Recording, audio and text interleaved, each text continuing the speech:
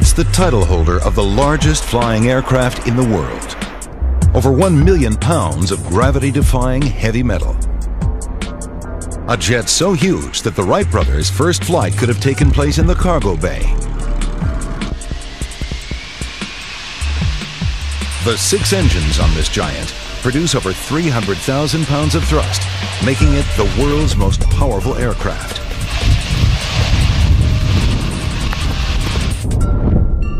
It's the one-of-a-kind Antonov 225.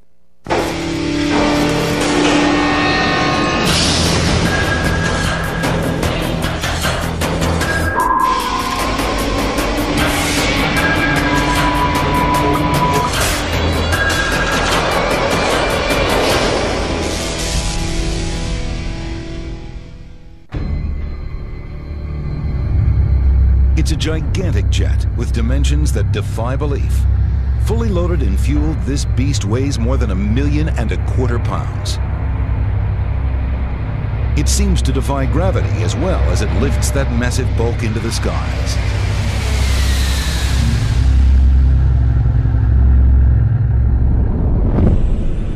A jet so big, even the man in charge of flying it doubted it could get off the ground. The first time I saw the aircraft in the assembly hangar, I said, it is not possible.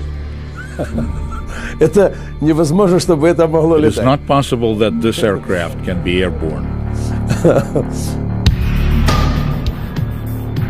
Its wingspan reaches 290 feet. The diameter of the fuselage, 63 feet.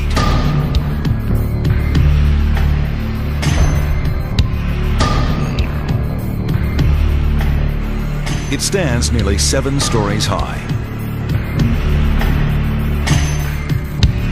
This aircraft is so immense, one tractor can't pull it alone.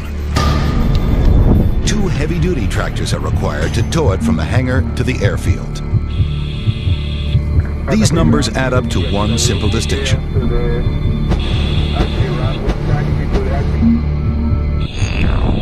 The Antonov 225 is the largest jetliner in the world.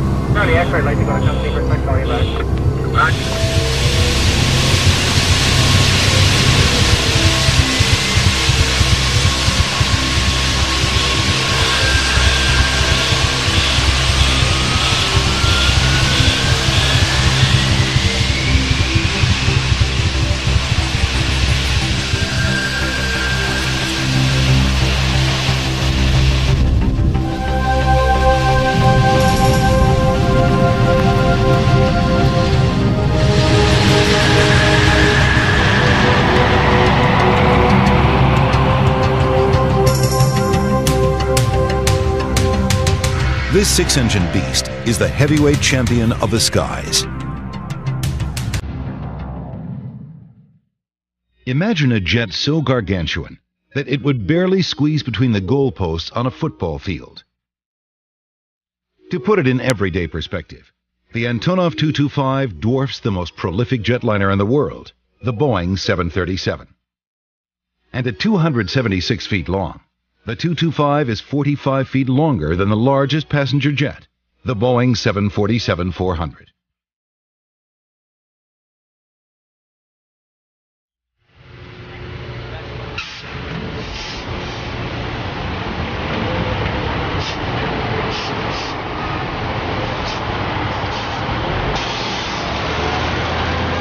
When it comes to lifting heavyweight cargo, only a few aircraft in the world can handle the loads. The Air Force's C-17 Globemaster hauls 85 tons. And the mighty C-5A Galaxy lumbers through the sky with up to 135 tons. But when it comes to megaloads, Antonov aircraft from Ukraine are in a class of their own. The Antonov 124, the 225's little brother, as if anything this big can be called little, packs a whopping 150 tons plus of cargo lifting might. The 225 is the next order of magnitude. It has a 250 ton capacity. The 225 is capable of carrying up to 250 tons externally on the roof. Not only is the 225 the heavy lifting champ, the aircraft is immense. Its belly is so cavernous that 8 average-sized houses could be stacked inside. A jet so enormous, those who've stood in its massive shadow have dubbed it the aluminum overcast. But being the world's largest isn't the only thing that sets this Soviet-built jet apart. The Antonov 225 is rare. In fact, you're looking at the only one in existence today.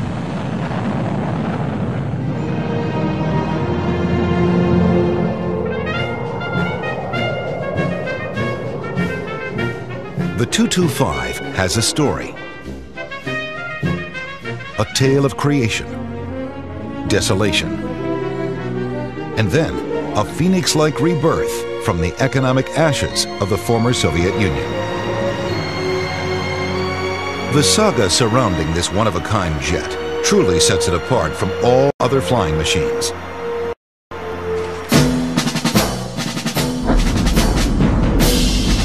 The Antonov 225 evolved out of the intense competition with the United States in the race for space. This heavy metal monster was built in the Ukraine in 1988 to carry the Soviet space shuttle. The 119-foot-long shuttle nestled comfortably on the broad shoulders of the Antonov 225 and was dwarfed by the craft designed to transport it.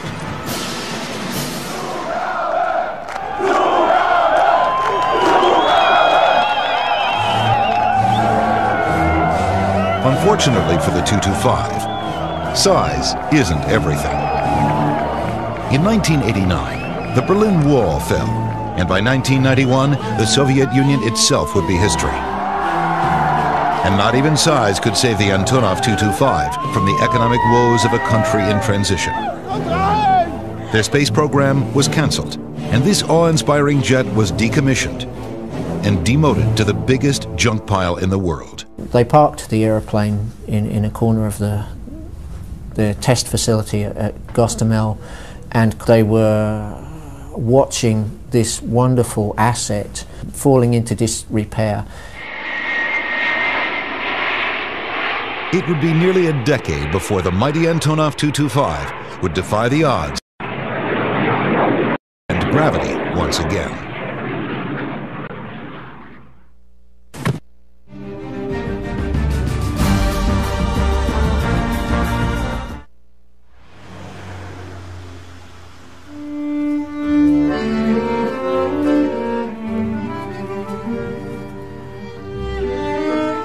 The world's most massive aircraft carries the name of its creator.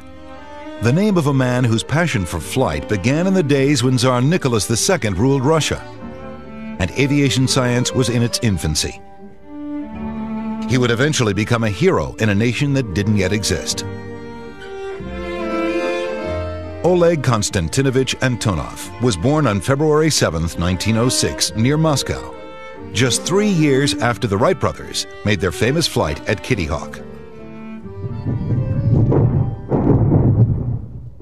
As his country weathered World War I and then the Russian Revolution, young Antonov kept his head in the clouds. He collected World War I airplane parts, and this fascination with flight led him to design his first glider. Oleg Antonov built his first flying machine in 1923 in age 17. It was glider.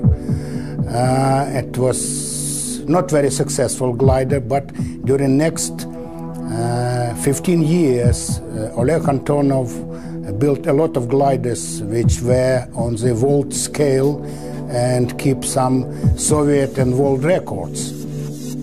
He honed his engineering skills at the Leningrad Polytechnic Institute and graduated in 1930. He then worked as chief of design at various Soviet factories, developing more than 30 types of gliders. He was very talented engineer, and especially in aerodynamics. During the Second World War, Oleg Antonov, he was deputy chief designer for Mr. Yakovlev, a famous fighter designer, but it was not enough for him. On his free time, if he had free time, he designed his own construction, and one of that was famous in future Antonov 2 biplane. This little plane, the Antonov 2, displayed outside his Kiev office, is the one that eventually led him towards the heavy-duty cargo jets that bear his name today. Project was supported by Mr. Yakovlev and by Ministry of Aviation Industry, and the first prototype was built in Kiev factory and flew in 1946. Aircraft was good, successful, and government designed to start big-scale production.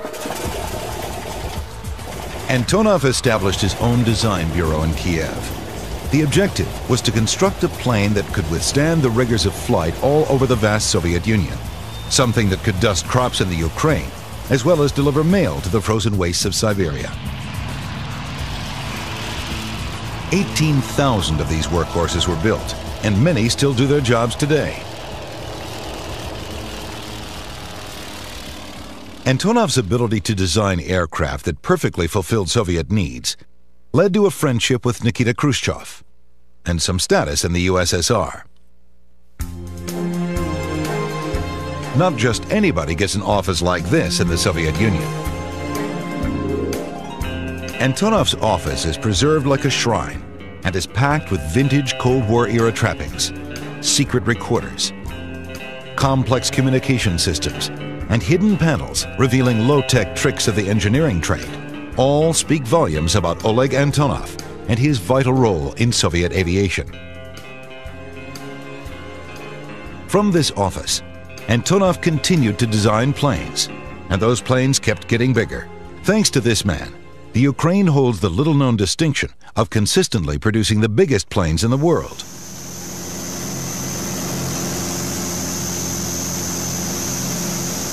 The world's first wide-bodied aircraft was developed here in 1965, the Antonov 22.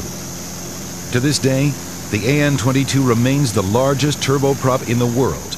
Approximately 100 of these massive military transport planes were produced.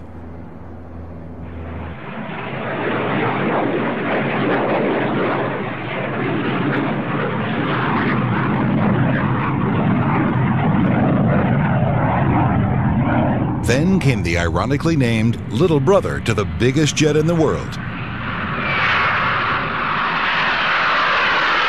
the Antonov 124.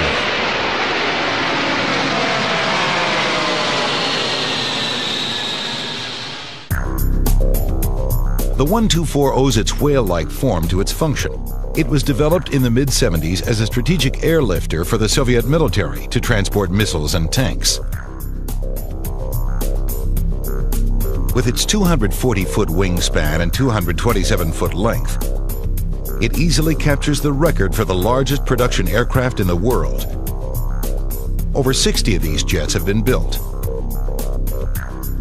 Oleg Antonov led the initial design work, and within the government, there were some conflicts of opinion on design. But Antonov prevailed. Notable features of his giant creation were thicker wings than its predecessors, providing more lift and fuel capacity. The aircraft had nose and tail cargo doors, allowing vehicles to drive in one side and out the other. The jet had the ability to kneel down on its undercarriage, making for easier front loading, and had its own internal crane to pick up cargo at the rear, carry it straight into the aircraft, and position where desired. The 124 excelled at going where jets usually don't go, using its gigantic bank of landing gear to nimbly touch down anywhere it's needed, even on unpaved runways. The Antonov 124 is capable of landing successfully on primitive runways. It has even landed in the polar region on frozen airstrips when we used to transport supplies to that region. The first prototype flew in December 1982, and by 1984, the airliner was in production. The same year, her creator, Oleg Antonov, died at the age of 78. The desk calendar in his office still marks the time period. This pioneering aviator's presence still lingers in his untouched office, and it lingers in his massive aircraft as well. Because with the success of the AN-124, Antonov had planted the seeds for an even bigger jet. A jet that would shoulder the burden of the Soviet space program and their race with the United States to dominate space.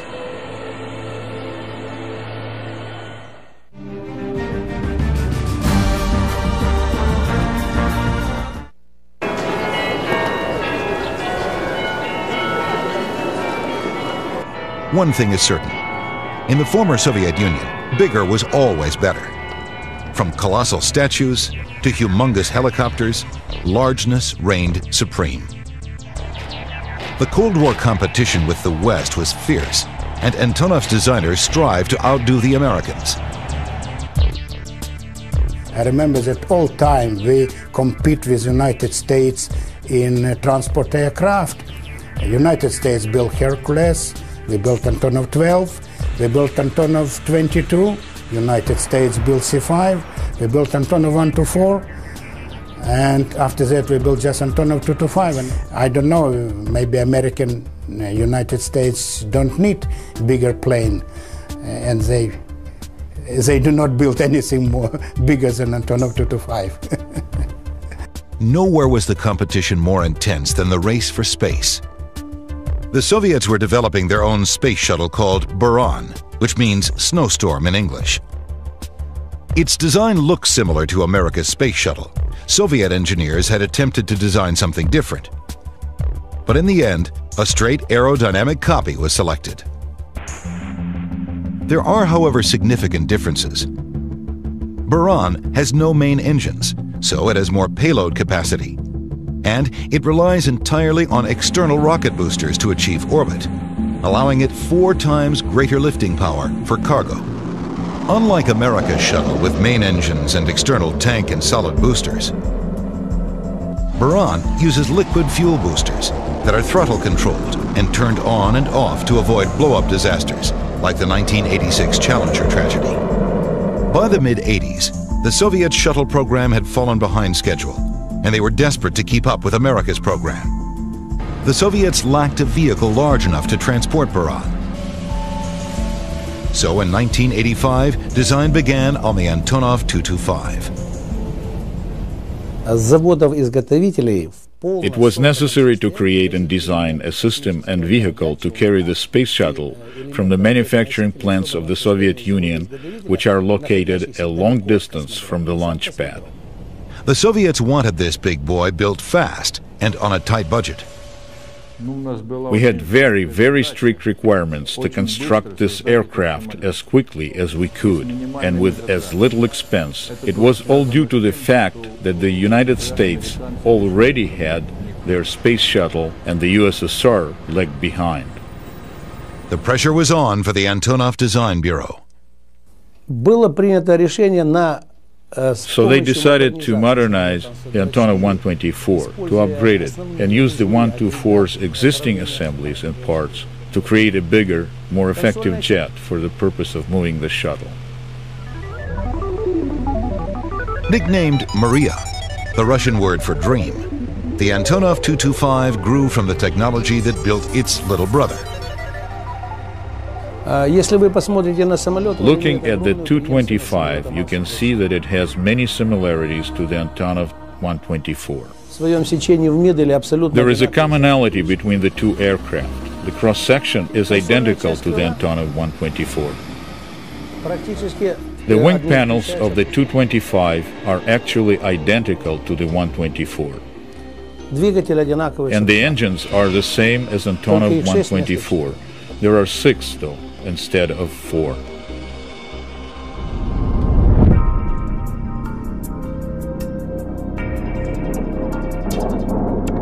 That's where the comparisons break down. It doesn't take an aviation expert to spot the differences between the two craft. Most of them have to do with size and power. There was a change of the tail unit. It's a twin fin tail to compensate for carrying Buran on top of the aircraft. There is no aft cargo door because of the length of the fuselage, and we increased the number of rear landing gear struts. We have 7 on each side for the Antonov 225 with a total of 32 tires, including front landing gear.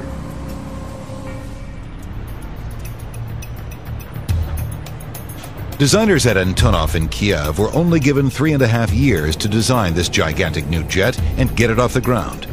Initially, the task seemed insurmountable. Engineers couldn't even find a place big enough to build the jet.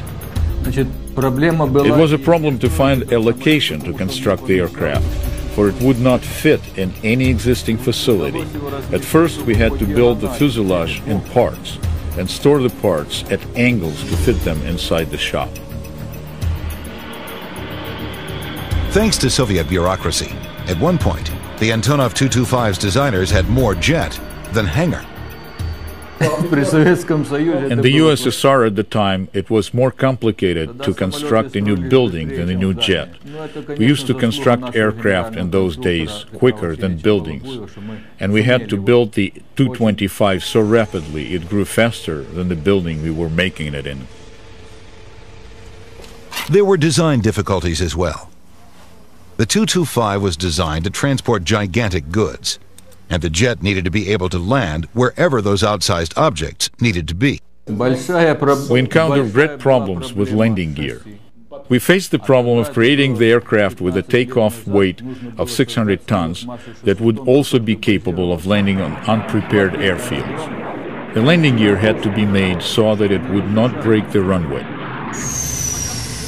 The solution to the problem? A massive bank of landing gear on the Antonov 225 that puts 18-wheelers to shame.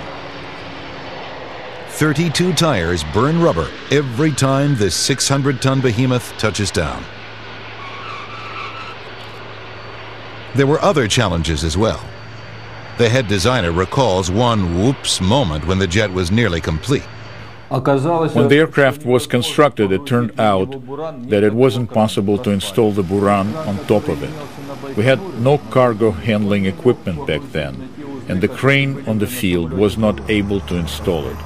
So engineers quickly designed a special crane to lift the Buran 60 feet onto the 225's back. The 225's designers overcame the massive difficulties associated with their massive aircraft and met their deadline.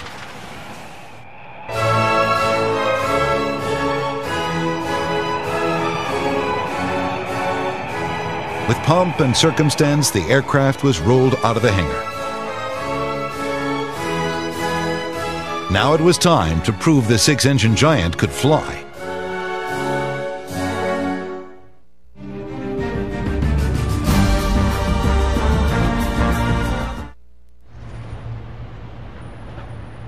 The Antonov Design Bureau labored hard to meet the strict Soviet government deadline for the 225. It was a tradition in those days to finish the tasks by the end of the year. The aircraft flew first on December 1st, 1988. The director of flight testing, who initially thought flying the Antonov 225 would be impossible, suddenly experienced a change of heart as he took part in this craft's historic first flight. We started to test the aircraft on taxiway. Next, trial runs on the runway, and finally, the first maiden flight. And when it took to the air, I saw that flying the 225 was absolutely possible, and it was incredible. Everyone who worked on the jet felt a deep connection to it, from designers to test pilots. I felt very, very proud when I first saw it take off. It was a joyous time. My name is Alexander Galunenko. I'm the leading test pilot of the Antonov 225 aircraft. Of course I enjoy this job. It is like no other, a real challenge. This aircraft is absolutely one of a kind. The 225 broke 109 world records for range, altitude, and cargo capabilities within months of its maiden flight.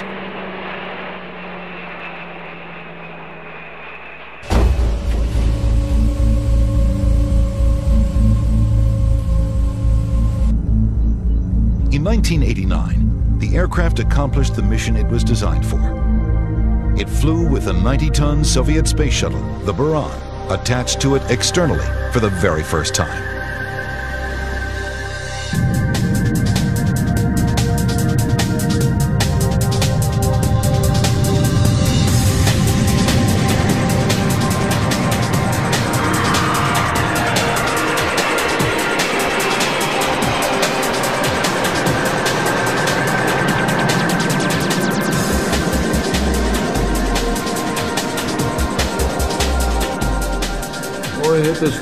It is very, very hard to express how I felt.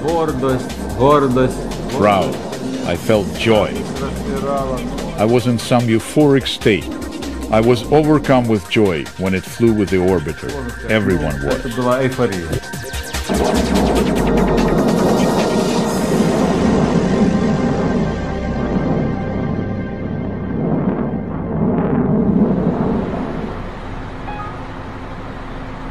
The 225 with Buran attached made its debut to a worldwide audience at the 1989 Paris Air Show. The gargantuan jet stole the show. Well, I remember Paris in 1989 when all the other aircraft at the show had almost no visitors, but there was a long line of people standing around our craft wanting to visit it. The Antonov 225's bulk and strength quickly captured the imagination of the world. There were even proposals to turn the Antonov into a flying cruise ship. There were a lot of bizarre proposals on the part of very wealthy and rich people abroad. It was suggested to make it a flying hotel, with rooms and suites on the upper deck. And on the lower deck, there were swimming pools and casinos. And how many people could lounge aboard this recreational fantasy? It is technically feasible that the jet could carry 1,500 people. Here's some perspective for you. The largest capacity passenger jet in flight today, the Boeing 747-400, carries a mere 524 passengers when fully loaded. With modifications, the Antonov 225 could carry almost 3 times as many people.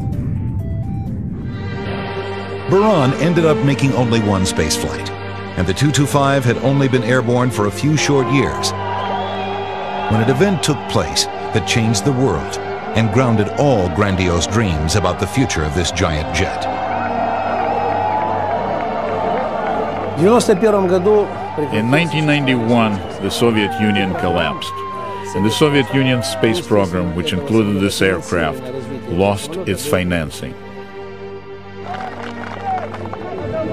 Boris Yeltsin canceled the space program due to lack of funds and for another reason. Turns out the project manager was one of the planners of the attempted 1991 coup. The King of the Skies became a hulking derelict, its parts cannibalized for other jets.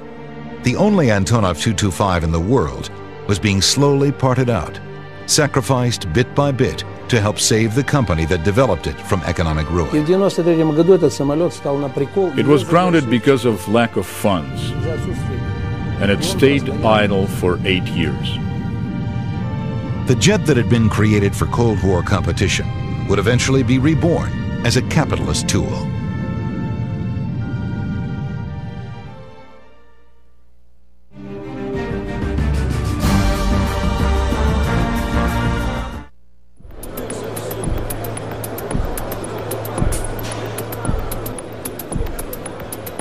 With the fall of the Soviet Union, the Antonov Design Bureau was forced into the survival mode.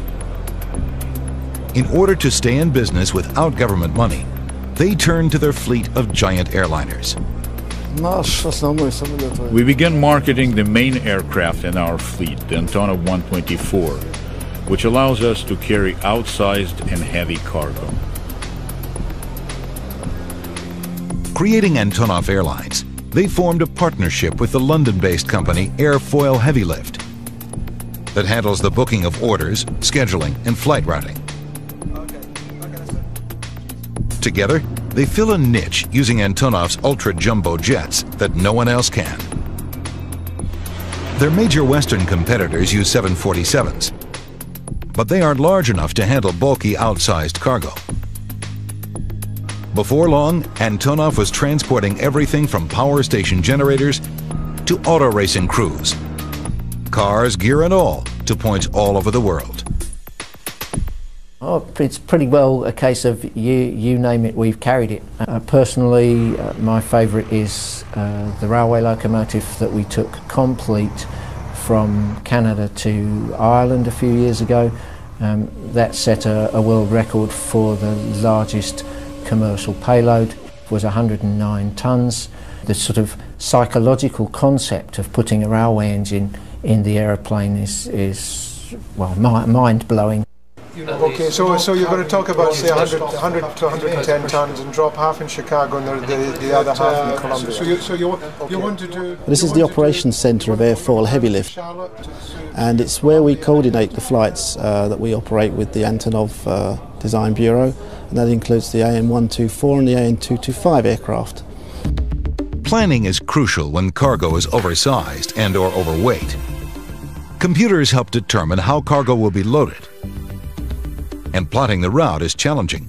Hefty cargo guzzles up a lot of gas, and several refueling stops are usually required. Remarkably, the biggest airplanes in the world don't need the biggest runways in the world. These jets can touch down in limited spaces. The 124 can even land on grass fields, making the aircraft popular in Africa. It airlifts life-saving supplies to countries in need. It once packed 452 Ethiopian refugees into its bulk and flew them to safety. The mighty 124 also carries the Antonov Design Bureau. Its utility kept the company in business after the Iron Curtain fell. Because we earn money by our Antonov 124, and we support design bureau designers in Kyiv to survive in difficult time.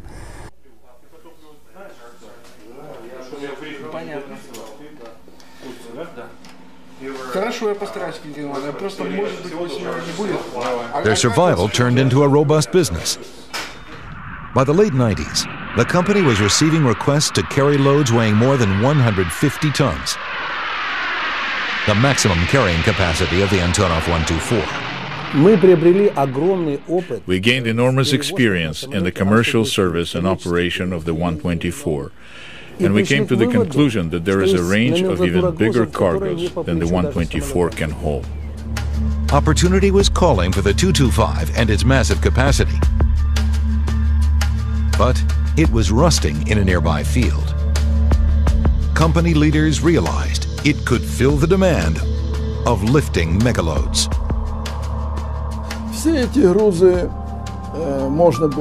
All of this heavy cargo can be easily carried by the Antonov 225, and management of our company chose to refurbish this aircraft after years of being grounded. The Antonov Design Bureau decided to return the airliner to the skies, and they set an ambitious goal. The mighty Antonov 225 would make its second debut at the Paris Air Show. But after sitting idle for 8 years, the 225 would need extensive restoration before it could fly again.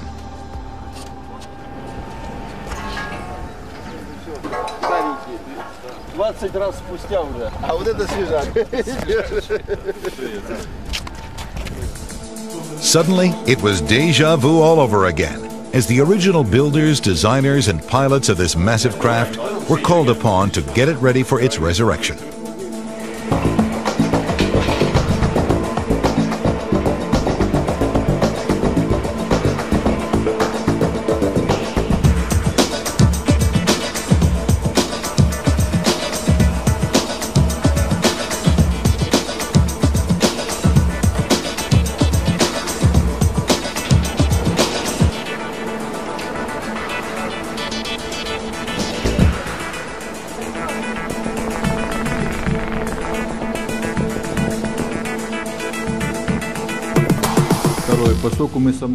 Now we are facing the problem of certifying the aircraft. We plan to certify it for civil purposes, which means we have to replace some military systems with civilian ones for safety reasons. The decade-old jet had to be treated like it was brand new. The 225 had never been certified. It had never been proven safe to fly.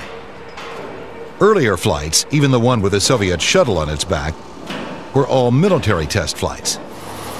Now, this giant needed even more trials to prove it met international aviation standards before it would receive certification for commercial flight.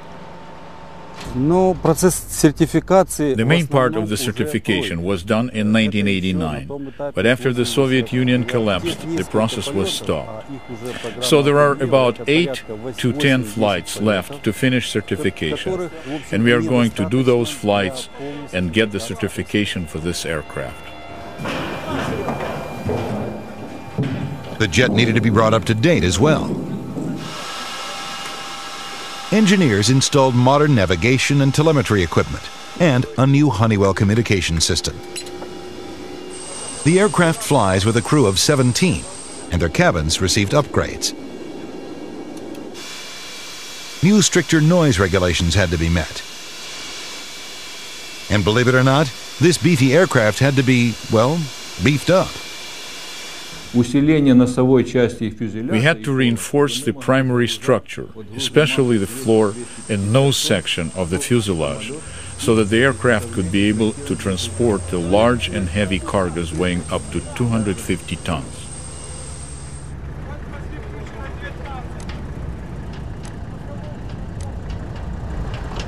Every one of these improvements would prep this big jet for the long haul. There is special ground maintenance work now in progress before our first flight after its long stay on the ground.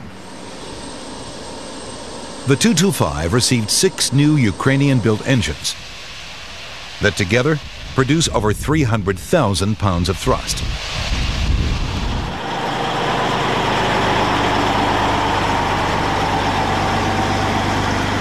For maximum lift, the jet must carry 280 tons, or 76,000 gallons of fuel, an amount that would gas up over 6,000 average-sized cars. The 225 needs a lake of fuel. It gobbles it at the staggering rate of 18 tons an hour, and depending on the weight of the load, it has a potential range of over 8,000 miles. That's the distance between New York and Hong Kong.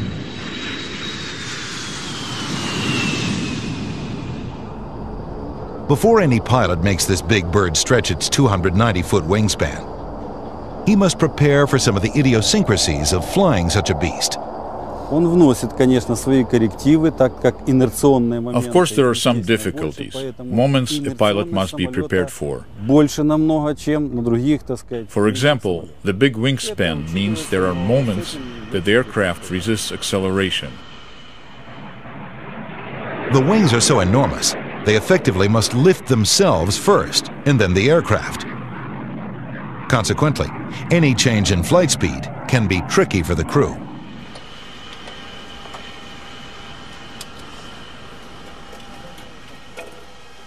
And the high-rise cockpit means the pilot is perched 3 stories up in the air during landings, which means what he sees isn't necessarily what he gets. There are difficulties with landing big aircraft, like the 124 or Boeing 747. The same thing happens here on the 225. For example, the eyes of the pilot are about 10 meters off the ground when landing, so he has to rely on instruments to land instead of what he sees.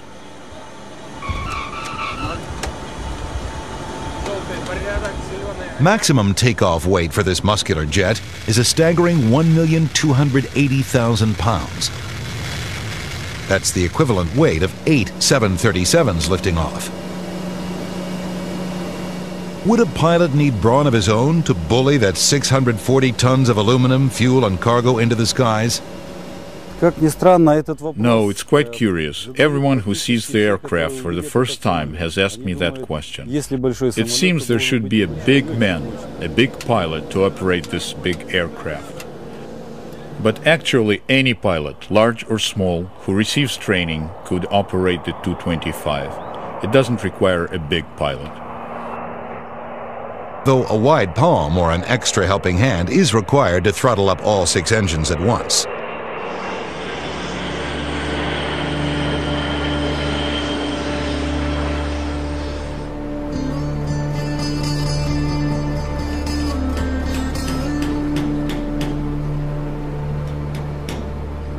Within a year of rescuing the Tu-25 from mothballs, and after replacing cannibalized parts and updating systems, the men who originally built the jet have their pride on the line. Now it was time for the Tu-25 to prove itself airworthy again with a test flight.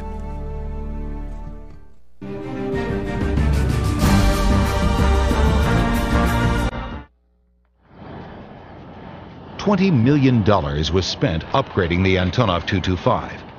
And in April 2001, after being grounded for 8 years, the 6-engine Goliath powers up and lifts off on its second maiden flight.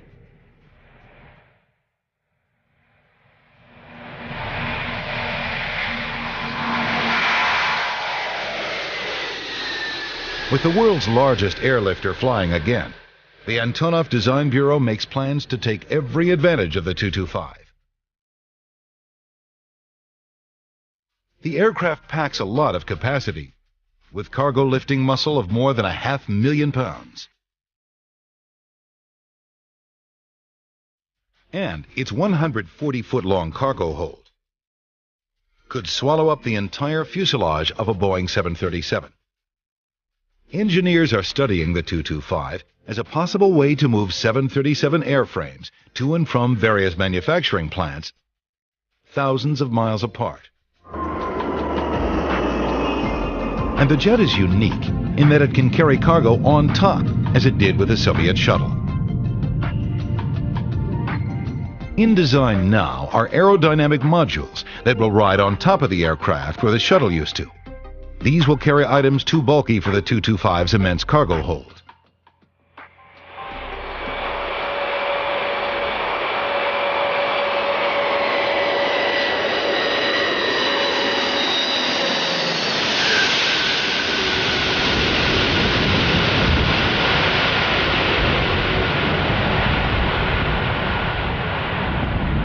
A month after its maiden flight, the aircraft is certified.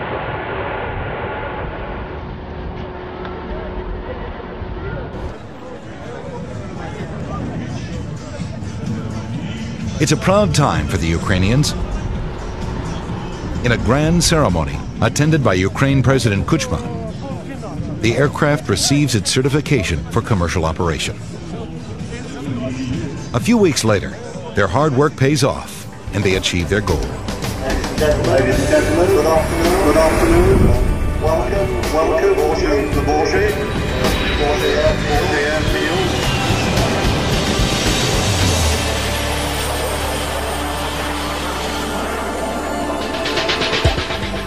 The Tu-25 flies to France and re-debuts at the Paris Air Show. Like before, the mighty jet fascinates all who see it.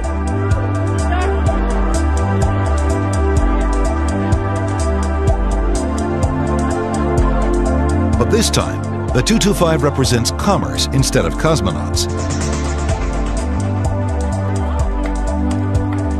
No Soviet space shuttle is mounted to the external suspension on the back of the aircraft this time.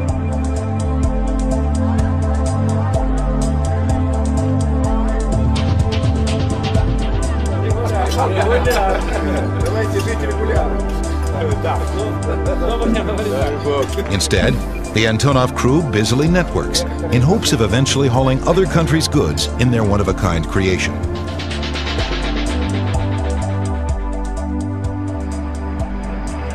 And when the Antonov Tu-25 eventually thunders down the runway and lifts its bulk into the skies,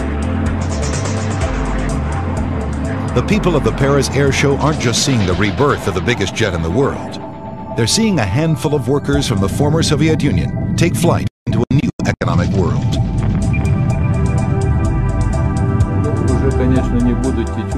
The feelings for me are not that much different from the feelings from its first flight.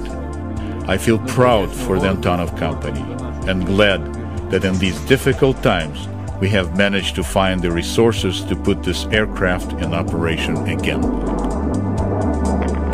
This jet's resurrection at the air show is an unqualified success.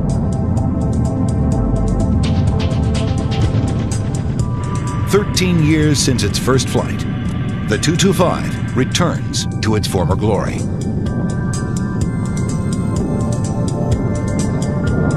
Transformed from a giant of the Cold War to a commercial giant, this wide body is ready for the rigorous reality of hauling heavy cargo around the globe.